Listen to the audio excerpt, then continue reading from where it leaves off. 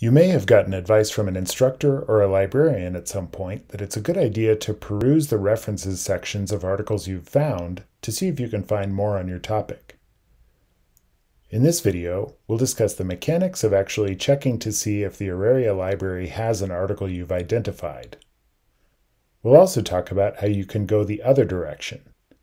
The articles in the references section of an article are all necessarily older than the article you're looking at. We'll discuss how you can use Google Scholar and other tools to find newer articles that cited that article. So let's start with an article. Browsing through the references section, you identify another article that seems worth checking out. Here's the order of operations for getting the full text. First, try Start My Research.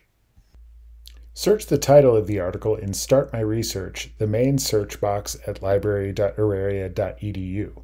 Just copy and paste from the references page. If the article doesn't show up at the top right away, try adding quotes around the title in the search box.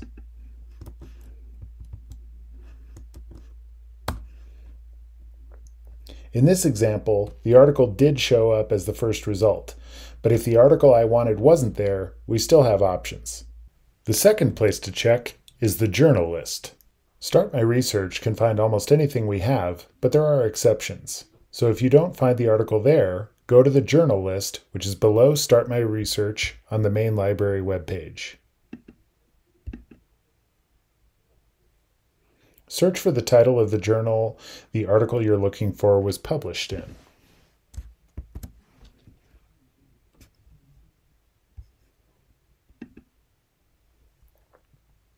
Navigate by year, volume, and issue to locate the article. If the library doesn't have the journal listed, try searching in Google Scholar, scholar.google.com. Sometimes articles end up online for free. This is a good step to include when you're looking for an article because it might save you a couple days or at least a few hours. Just paste the title into the search box and look for a PDF link that works over on the right-hand side. If you're still not finding the full text, there's still interlibrary loan.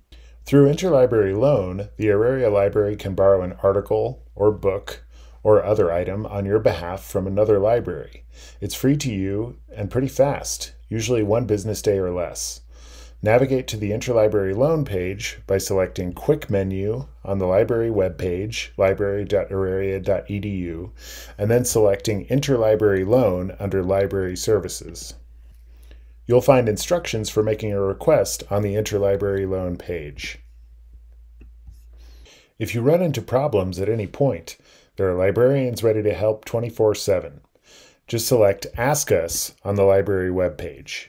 In addition to looking through an article's references section, another good way to find related literature is to see if an article has been cited since its publication. The easiest way to do this is to copy and paste the article's title into Google Scholar. This probably sounds familiar, but one more thing.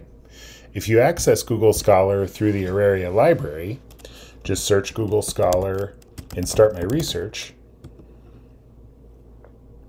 and then select the Google Scholar link at the top, you'll get full text at Auraria Library links for easier access to some of the results. To see if and how many times an article has been cited, look at the bottom of the article's search result for a Cited By link with a number. The number is the number of times the article has been cited since it was published, according to Google Scholar. Click the link and you'll see a list of citing articles. For highly cited articles, note the option to search within citing articles.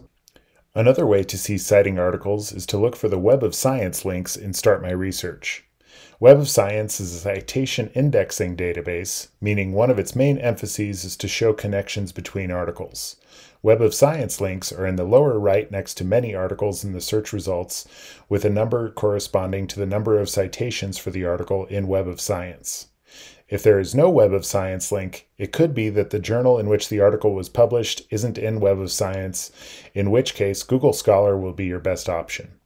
Again, don't hesitate to ask us for help. Click Ask Us on the library webpage anytime. Thanks for watching.